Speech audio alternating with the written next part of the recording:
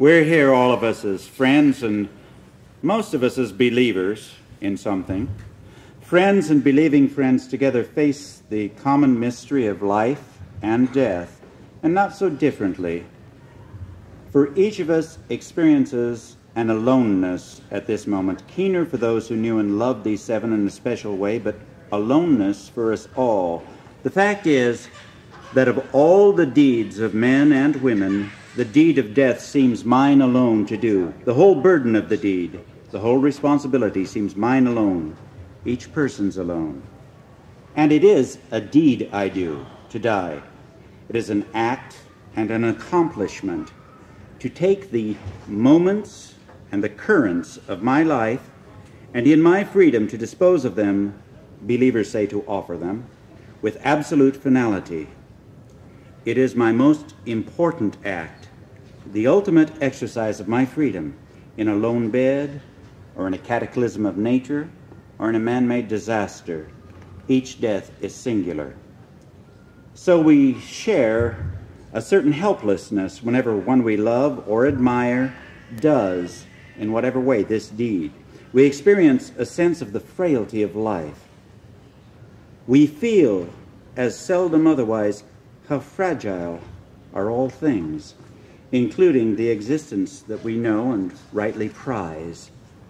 We are stripped of our pretensions and customary attitudes, and in this nakedness we find comfort in our rituals, and they are varied. For some of us, they are centered in church, synagogue, temple, ashram, or coven. They may take place in front of marble altars or out under the trees and sky. Whatever our background and traditions, almost all of us share a most ancient ritual, song. Passed on from time immemorial by skald and bard, the custom of commemorating those things which are truly significant to us with music has become one of our most basic rituals. This singular act, this deed, committed by each of them, Dick Scobee, Judith Resnik, Krista McAuliffe, Ronald McNair, Michael Smith, Ellison Onizuka, and Gregory Jarvis, came about because each was a believer, and we share or we respect the vision with which each could offer life and death. In our nakedness and our fragility, we join in this ancient ritual of music because it deeply seems to us that history moves, and purposefully, because the God of history has spoken in events and prophets' voices, because there was this person, Jesus, Moses, Zarathustra, Buddha, who breathed out a spirit that all our habitual piety and tired cliches have not been able to extinguish. Because this ritual celebration of God's covenant word and music, love and sacrifice and reconciliation carries its message, more meaningful than any creed, across the barriers of our aloneness into the futile void of our helplessness. It is a deed that satisfies, a pledge that challenges, a taste of that elusive cup of peace, community, harmony, love man slowly seeks. True, this sign, this ritual of songs of sadness, joy, remembrance, and hope, this deed we do in song, is part of the tent that we live on earth, and will one day be folded up.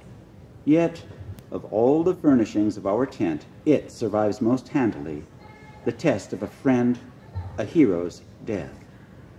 And the isolation that their lifeless bodies cries out to us tent dwellers does not exclude a sense of deep, unthreatened unity.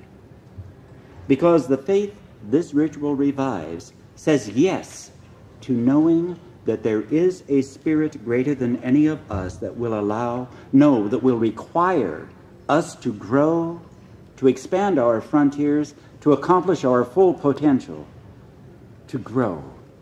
All of us as individuals must grow, and the entity that is composed of all sentient beings must grow. In mere organic entities, the roots that give nourishment from the earth, the stems and branches that support, the leaves that process sunlight for more food, and even the flowers that eventually give way to new seeds are unaware that they are component parts of a total unity. Let it not be so with us. Let us all be aware of our interdependence. The global entity of which we are part must be allowed to grow to become truly universal. Each of the 7 whom we commemorate here today is like a seed, and the hard pod that, in their cases as in ours, resisted the ascent toward unity and harmony with all creatures and their source, that pod is broken and it opens up. The spirit that drives us on toward sharing self and substance with our fellow men now has free reign over them.